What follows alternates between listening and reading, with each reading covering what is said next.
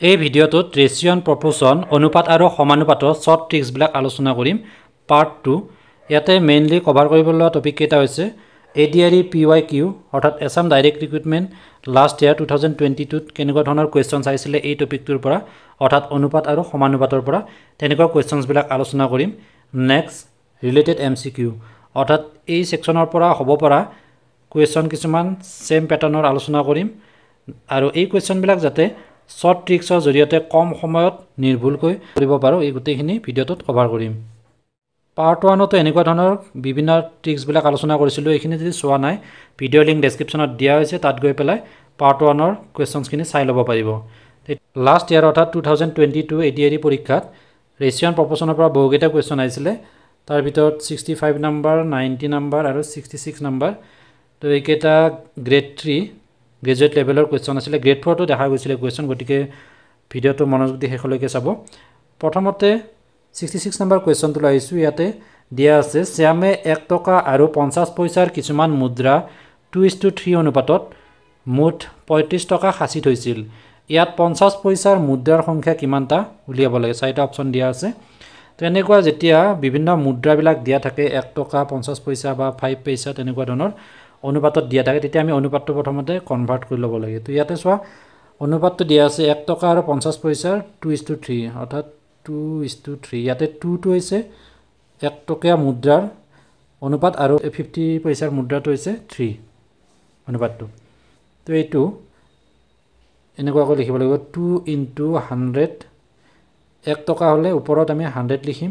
next অনুপাত 3 আছে তো 3 * 100 লিখিম লিখি পেলাই ইয়াৰে ওপৰত হ'ব 50 পইচা গটিকে 50 হ'ব তো এতিয়া এফালে 100 100 কাটি যাব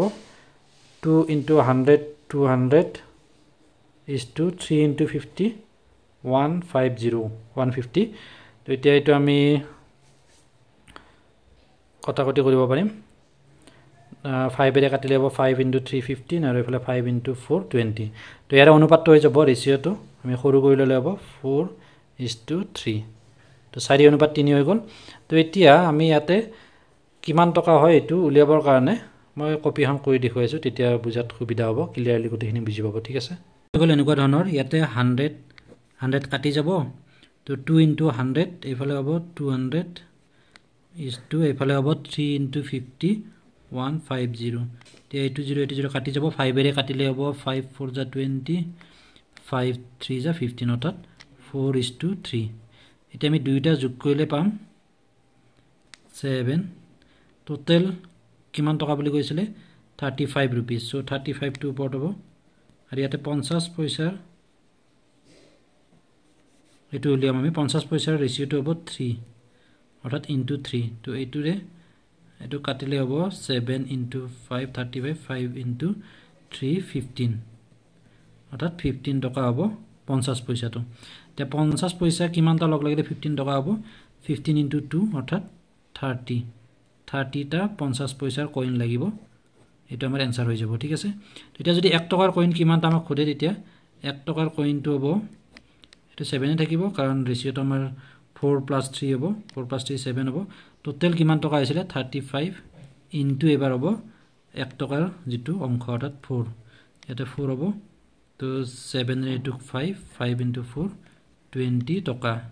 তো 20 টকাত কিমানটা মুদ্ৰা থাকিব 1 টকীয়া মুদ্ৰা তো 20 টা যদি খুদে 1 টকাৰ মুদ্ৰা কিমানটা তেতিয়া হ'ব आंसरটো 20 টা এতিয়া আমাক কৰিছে 50 পইচাৰ মুদ্ৰা কিমানটা 30 টা ঠিক আছে ইয়াতে 50 পইচাৰ মুদ্ৰাৰ সংখ্যা হৈ গ'ল 30 টা অৰ্থাৎ অপচন সি টো কাৰেক্ট आंसर সেম প্যাটাৰ্নৰ অন্য এটা কোৱেশ্চন লৈছো এটো চোৱা কোৱেশ্চন নম্বৰ 6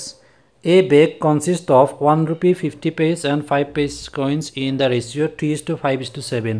তো ইয়াতে তিনিটা টাইপৰ কইনছ আছে ইয়াৰ আগতে আছিল 1 rupee আৰু 50 paise coins আৰু ইয়াতে 5 paise আৰু আছে অনুপাতটো দিয়া আছে 3:5:7 if their total value sum to 23.40 তো 23 টকা 40 পইচা আছে then the number of 50 paise coins in that bag is তো ইয়াতে তিনিটা অনুপাত দিয়া আছে আমি সেম ধৰণতে কৰিব পাৰিম তো অনুপাতটো দিয়া আছে এনেকুৱা ধৰণৰ 3:5:7 তো এটো আমি কনভাৰ্ট কৰিলে প্ৰথম যেটো অংক আছে এটো 1 rupee হ'ব এটো নেক্সট 5 টো হ'ব 50 পইচাৰ কাৰণে আৰু 5 পইচাৰ কাৰণে হ'ব 7 এটা আমি কনভাৰ্ট কৰলে এনেকুৱা হ'ব 3 ইনটু যেতিয়া 1 রুপি থাকে তো তেতিয়া 100 এর উপর 100 এ হ'ব যেটা 100 পয়সাত 1 টাকা হয় next 5 to is 50 paisor so 100 উপরত আমি 50 লিখিম next 7 into 100 উপরত আমি কিমান লিখিম 5 paisa গটিকে 5 লিখিম তো এটা এটো 100 100 100 কাটি যাব ইয়াতে থাকে 3 into 100 300 is to 5 into 50 5 5 is 25 আৰু এটা 0 এটা 250 next 7 into 5 35 তো এটা আমি লজিস্টাকত যদি নিউ এটো 5 এৰে ডিভাইড যাব তো এটা 5 এৰে গুটেকেটা ডিভাইড কৰিলে 5 into 7 35 5 into 50 250 আৰু 5 into 60 300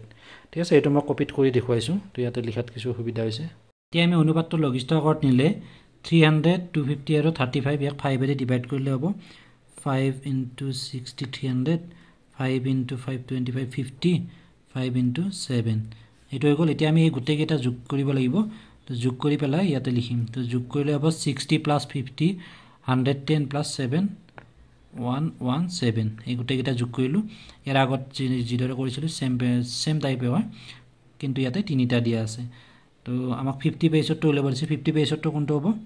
তো প্ৰথমটো হৈ গল 1 rupeesৰ এটো হৈ গল 50 পেজ আৰু এটো হৈ গল 5 পইচাৰ কাৰণে তো এতিয়া আমাক 50 পইচাটো লাগে গটিকে তো টোটালটো লিখিব লাগিব কিমান টকা আছিল মূলধনটো আছিল 23 rupees 40 paise আছিল into 50 কাৰণে লাগে গটিকে 52 হ'ব ইয়াতে into 50 তো এতিয়া আমি যদি ইয়াতে পইণ্টটো নোহোৱা কৰি দিও তো তেতিয়া দুটাৰ আগত পইণ্ট আছিল তলত দুটা 0 আহিব এতিয়া আমি কটাকটি কৰিম এটো 0 এটো 0 কাটি যাব এটো 0 এটো 0 কাটি যাব তাৰ পিছত এইটোৰে এইটো কাটিলে 234 ক এটো দুবা যাব এটোৰে দুবা যাব গলে 2 into 5 is equal to 10 rupees এটো গল 10 rupee তো 10 rupeesত কিমানটা 50 পইচা থাকিব 10 into 2 অৰ্থাৎ 20 টা হ'ব উত্তৰ 20 টা থাকিব 50 পইচাৰ কইন এটা যদি আমাৰ 1 টকিয়া কইন কেইটা থাকে খুদে তেতিয়া 1 টকিয়াৰ আছিল এটো 62 গতিকে কেনেকুৱা হ'ব এটো উপৰত মূলধনটো লিখিব লাগিব 23.40 আছিল আৰু এইয়া এটো আৰু আমি 18 টা যোগ কৰতে পাইছিলো 117 তো পইণ্টটো নোহোৱা কৰি দিলে সেম হ'ব ইয়াতে দুটা 0 আহিব আৰু ইনটু 62 হ'ব যেটো 1 rupee কইনছৰ অংকটো হৈছে 60 তো এতিয়া আমি ইয়াতে কটাকটি কৰিম 0 0 0 0 তো এইটোৰে এইটুক দুবা যাব 2 into 7 14 14 or 4 1 2 into 1 2 plus 1 3 2 into 1 2 so এটো দুবা যাব তো এতিয়া সমান কিমান হ'ব 6 into 2 অৰ্থাৎ 12 rupee তো 12 rupee যেটো 1 rupees কইন হয় গটিকে 12 টা হ'ব ঠিক আছে নেক্সট যদি আমাক খুদে 5 পইচা কইন কিমানটা হ'ব তো 5 পইচাৰ কাৰণে একে হ'ব ওপৰত থাকিব 23.40 বা পইণ্টটো নোহোৱা কৰিলে তলত দুটা 0 আহিব অৰ্থাৎ 11700 ইনটু এটা 5 পইচাৰ কিমান আছিল পাঁচ যেটো ৰেশিওটো আছিল 7 তো ইনটু 7 হ'ব তো এতিয়া এটো কটাকটি গলে 0 0 কাটি যাব তো এটো 2 আৰু ইয়াতে 10 10 থাকিব তে ওপৰত থাকিলে 7 into 2 14 আৰু তলত থাকিলে 10 অৰ্থাৎ 1.4 অৰ্থাৎ 1 টকা 40 পইচা ইমান rupees এতিয়া 1 টকা 40 পইচা হ'ব 140 পইচা তো 140 পইচা 5 পইচাৰ মুদ্ৰা কিমান থাকিব 5 এৰে আমি হৰণ কৰিব লাগিব এতিয়া 5 এৰে হৰণ কৰিলে 5 2 is 10 4 থাকিলে 40 5 into 8 40 so 28 টা হ'ব 5 পইচাৰ কইন যদি খুদে কিমানটা আছে তো গুটেকেটা উলাই দেখিবলো যদি পৰীক্ষাত এটা উলিয়াব দিব তো প্যাটাৰ্নটো হৈ গল এনেকুৱা ধৰণৰ নেক্সট 7 নাম্বাৰ এটো এটা অন্য type the sum of two number is 50 and their difference is 5 find the ratio of the numbers তো দুটা নাম্বাৰ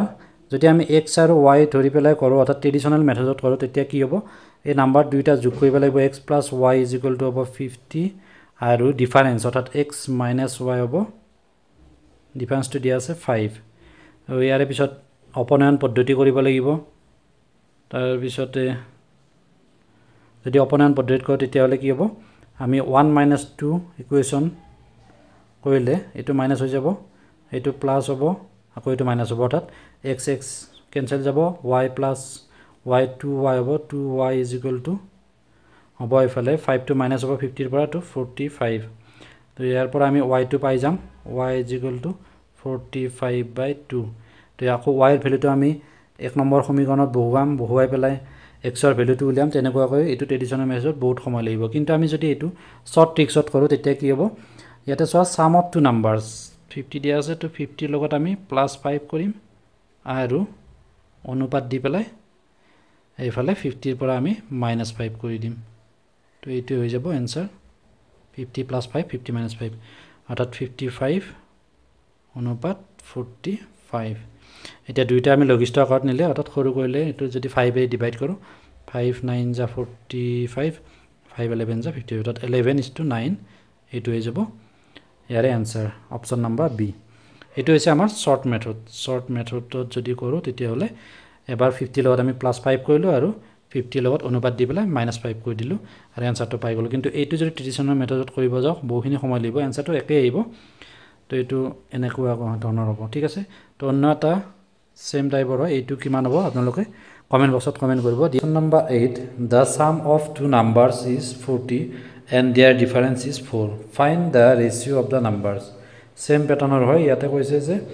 নাম্বাৰ দুটা যোগ কৰিলে 40 হয় আৰু হিয়তৰ মাজত ডিফাৰেন্স হৈছে 4 তো এটো ট্ৰেডিশনাল মেথডত কৰিবলৈ গলে বহুখিনি দীঘল হ'ব সো এতিয়া যেটো শৰ্ট ট্ৰিক্স দেখুৱালো সেইটো মতে ইয়াৰে কাৰেক্ট आंसरটো কোনটো হ'ব এটাৰ লগত +4 এটাৰ লগত -4 কৰিলে তো এটো কমেন্ট বক্সত কমেন্ট কৰি জনাবা এটো কমেন্ট কৰিবা নেক্সট 9 নাম্বাৰটো লৈছো if a number is multiplied by 2 is equal to a number multiplied by 3 find out the ratio of the numbers দুটা নাম্বার আছে এটা নাম্বার যদি আমি 2 ৰে মাল্টিপ্লাই কৰো সাপোজ এটা নাম্বাৰ হৈছে a আৰু আনটো হৈছে b তো 2a কৰিলে যদি 3b হয় তো তেতিয়া হলে হিয়তৰ মাজৰ ৰেশিওটো আমি জাস্ট এটো ডাইৰেকশনটো অপোজিট কৰি দিলে হৈ যাব 2 টো এফালে আহিব 3 টো এফালে আহিব তো a is to b is equal to হ'ব এনেকুৱা ধৰণৰ 3 is to 2 3 is to 2 হ'ব ইয়াৰে आंसर ঠিক আছে 2024 ADRE অহা অন্য এটা কোৱেশ্চন আছিল 65 নম্বৰ 720 গৰাকী বিদ্যাৰ্থী থকা এখন বিদ্যালয়ৰ ল'ৰা আৰু ছোৱালীৰ সংখ্যাৰ অনুপাত 7:5 অনুপাতটো 1:1 হ'বলৈ অতিৰিক্ত কিমান গৰাকী ছোৱালীৰ নামভৰ্তি হ'ব লাগিব তো ইয়াতে আমি অনুপাত দুইটা যোগ কৰিব লাগিব 7 + 5 12 হ'ব তো 12 ভাগৰ ল'ৰাৰ সংখ্যাটো কিমান হ'ব 7 ইনটু টোটালটো হ'ব 720 তো 12 এৰে এটো কটাকটি কৰিলে হ'ব 672 60 অৰ্থাৎ 6 into 7 42 420 তো ল'ৰাৰ সংখ্যা হৈছে 420 আৰু ছোৱালীৰ সংখ্যাটো হ'ব 5 টোটালটো হ'ব 12 into 720 তো 12 এৰে এটো কাটিলে হ'ব 60 তো 60 into 5 300 গতিকে ছোৱালীৰ সংখ্যা কিমান কম হৈ আছে এটো মাইনাস কৰি দিলে হ'ব 420 300 বলে 120 120 आंसरটো হ'ব অপচন নম্বৰ বি তেতিয়া 1:1 হ'ব সমান সমান হলে 420